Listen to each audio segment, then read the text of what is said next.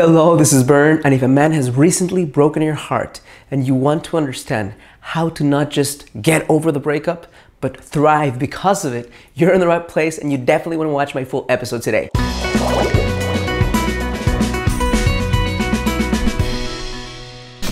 Hello, this is Bern. Welcome to your greatlifetv.com. Today is another edition of Get the Love You Crave, and I'm excited today because I'm going to show you how to not just get over a breakup, but how to overcome a breakup and thrive because of the breakup. Okay, if I get it, a man broke your heart recently, he did something really bad and you decided to part ways, or you both on your own mutually agreed that this wasn't the best fit for you and you decided to part ways, and now you're feeling like your life is ending, like your life is crumbling, you feel sad, you feel you can't work, you can't think, you don't even want to connect with friends. If that's the case, anywhere in between is where you are right now. I'm going to tell you that it's incredibly possible to change this. And I'm going to give you a 4-step blueprint to create this change. Step number 1 is combine moments of intense feeling with intense liberation. And here's what I mean. Most of us either get to try to do something to change the way we feel and make ourselves feel better, or totally succumb to the pain and can't see anything but the pain. Both of those extremes are wrong, and here's why. Because if you just feel the pain and don't see anything else, you're BSing yourself. It's not the truth that life is so gloomy. If you suppress the pain, then you're not allowing yourself to experience this. It's gonna come bite you in the ass. So what I mean by this is give yourself times in the day where you just fully 100% let go and let this thing hit you in the heart, completely cry, shout, whatever the hell you have to do to get it out of your system. But give yourself a limited amount of time to experience this. Don't let it go for the entire day. Do that, and because you do it with more intensity, your body feels like it has release. The second part of this is now, with the equal amount of time that you're dedicating to feeling like crap, and it's okay, you're experiencing grief and it's necessary, you have to experience it. You start doing things that fill you up with life. Things that if you're completely honest with yourself, if you don't bullshit yourself, there's things you've stopped doing in this relationship. There's things that you've compromised on. There's people you've stopped connecting with. There's situations that you no longer get yourself into. There's classes that you want to take that you haven't taken. There's books you want to read that you haven't read. There's movies you want to watch that your partner didn't like, so you didn't watch them. You start doing all of that. That's what I call radical liberation. You start doing all the things that you really want to do that you stopped doing because you were with this person. You start going to them one by one until your heart starts feeling an equal amount of pain and aliveness. So at the beginning, it's going to be a challenge. Because why? Because your body's going to want to stay in pain because it feels comfortable to feel pain. But if you start combining this, if you really step courageously and say, you know what? My life might feel like it's ending, but it's not really ending. And you start doing some of these things, the momentum will carry you through. So that's step number 1. Step number 2, incredibly important. Write this down. Stop contact with your partner. Eliminate this. Stop hurting yourself. And here's why. I mean, of course, if your partner, ex-partner is a guy and he was your husband and you have children, well, you can't fully eliminate contact, but you can reduce the contact, right? So what I'm saying is that if you can avoid contact, it's better. And here's why, because it's going to give you a chance to heal.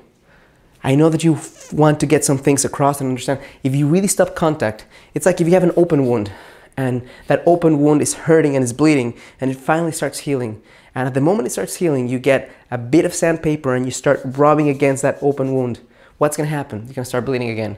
That's exactly what happens to your heart every time that you break up with someone and you reconnect just for a little bit. It starts bleeding again, and it's not necessary, but if you allow a lot of time to heal and to get better and to get stronger and to get more you, and then you have to connect, then it's a completely different story. So that's step number 2. Step number 3 is solve a bigger problem. It might seem that the problem you have right now is that your life feels like it's crumbling because this person's no longer in your life. But if you really look deep down on this, your problem might really be that you have no true purpose beyond this relationship, or that the purpose that you have right now has changed and you haven't given time for the new purpose that you have to really emerge and start doing things that make you feel intensely alive. Or it might be that there's things that you're afraid of doing that you need to really start doing now because this void is giving you an opportunity to experience pain, but also experience the truth of who you are, and now you're going to start doing more things. So connect to a higher purpose, basically. Connect to the truth of why you're here and start, if you've stopped or procrastinated doing something that is going to allow your deepest gift and your mission to be expressed, in some way, use this void and this pain as an opportunity to recreate yourself, to create a new life, to reinvent who you are, to figure out exactly what are the qualities that you want to connect with and from to the world, and start doing it and start being that woman that you have always been inside but have not really shown up as. And the last step, step number 4, if you really want to not just get over a breakup but fucking thrive from a breakup, is step into faith, my friend. And faith is not this hallmark idea of I hope shit changes for me. That is hope. Faith is when you absolutely know that there's a reason why everything in life takes place.